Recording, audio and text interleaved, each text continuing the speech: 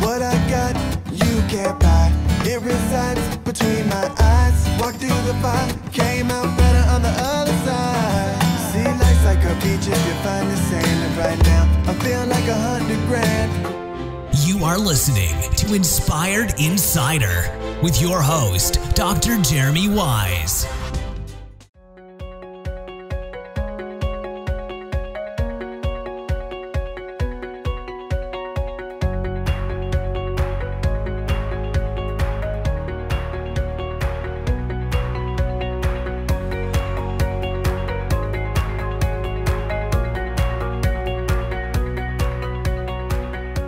Jeremy Weisz here, live from Prosper Show. I'm here with the founder of Sellics and SellerLocker, and there's a little bit of a debate, so we're gonna get into it here. Sure. So someone was asking me today, what's the best practice when creating a campaign for multiple parent-child relationship listings? Should I be creating with each product, should there be its own campaign, or should I be grouping them together all into one campaign and bringing traffic to one item, hoping that they buy other items? Yeah, I mean, this is a very, very common question, essentially. So I think that from a theoretical point of view, so the academic answer essentially would be to always have one ASIN, so one child ASIN, in one campaign, right? That's the best way to do it, because then you can have a very granular strategy and have very different keywords and different bids for each variation. The truth is then that in practice, if you do have a lot of SKUs, then you end up having, you have 1,000 SKUs, you end up having 3,000 campaigns, and it just gets very hard to handle, right? So the rule of thumb that I give in general is that if it's a top-selling product, then it makes sense to split it on various campaigns. If it's just an average-selling product, even like a not-so-well-selling product, then I would just start to group them together, right? So as long as, and that's important, as long as they are, people use the same keywords to find the products. If there was a negative keyword, I would not group them together. If people are only looking for large, and this is a small one combined with a large one, you wouldn't group them together. Yes, absolutely. So this is important. So people need to use the same keywords to actually to find them, and so because that's exactly the point, right? And so the question in this specific case is the size really something that people are looking for in their keywords? Is that what women say? Oh, no, I'm just kidding. I don't know. I don't know what you're talking about. My English is not good enough to understand this joke. Any follow-up question on that as far as? So it really comes down to managing it. If you had a good way to manage it, typically you should have a campaign for every single product, and probably more than one campaign, broad, phase, and exact. Yes. But in practicality, you should group things together just to help yourself manage these campaigns. So, I mean, I think that, we at Sellics, but probably also other tools, are working on like an automation that will essentially, at some point allow you to have for 10,000 SKUs, 100,000 different campaigns, right? But I think that if you want to keep it reasonable in terms of the time that you're investing, then you should really, 80-20. Always try to get the most of it, try to get like the reasonable amount out of it for a very limited investment. Okay. So I want to hear about what SellerLocker does, and I want to hear about what you spoke about. Yeah. Let's talk about SellerLocker. So SellerLocker, I'm sure you've heard of many, reimbursement softwares.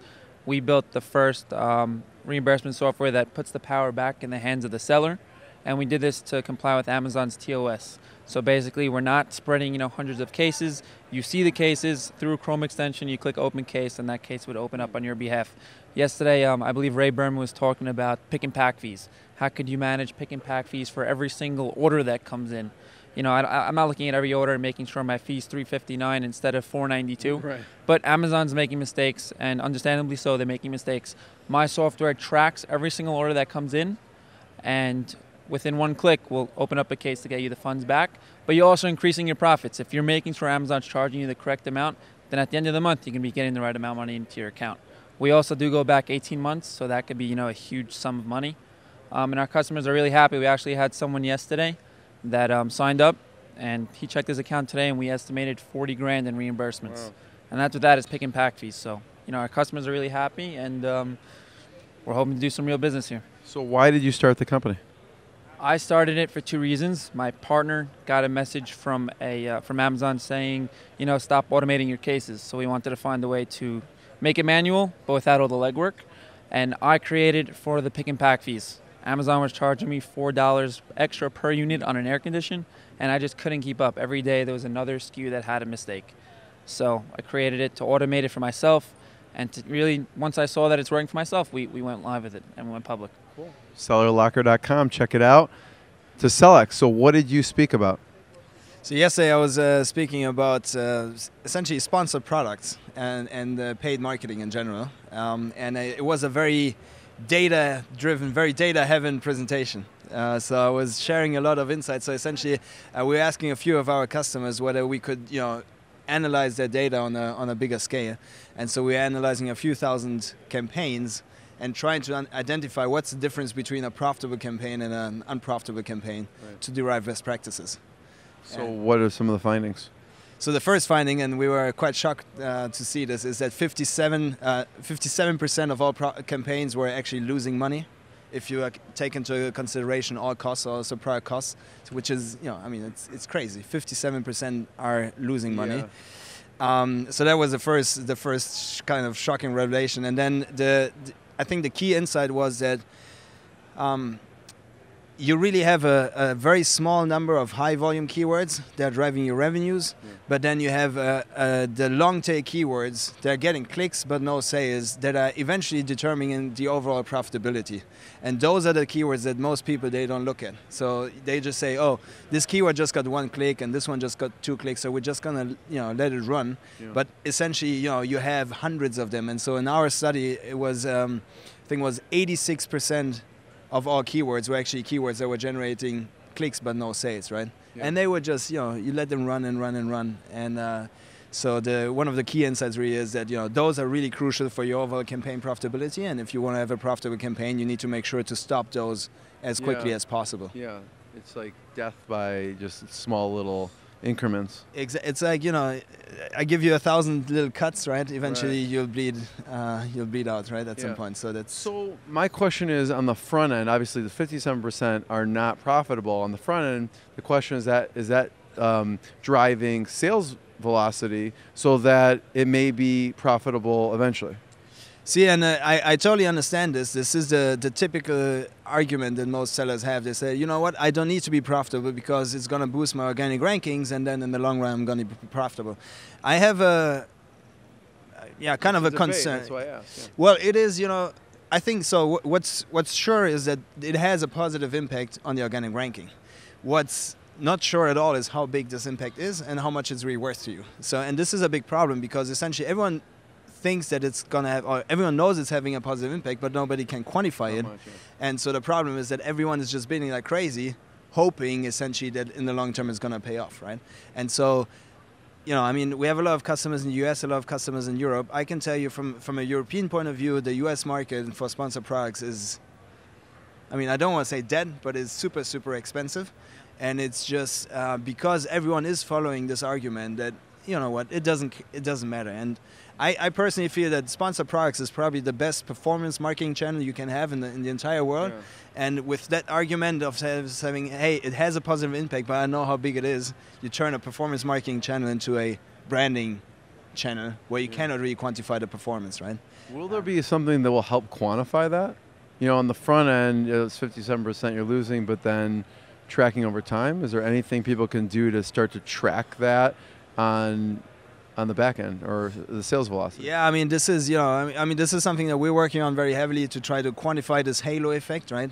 But the truth is that even from an automated base, it's just very complicated. What you can do is the following: you can track the kind of the impact it has on organic rankings, right? Yes, right? So you can track your keyword rankings and you can track your PPC sales, and you can kind of see where are correlations.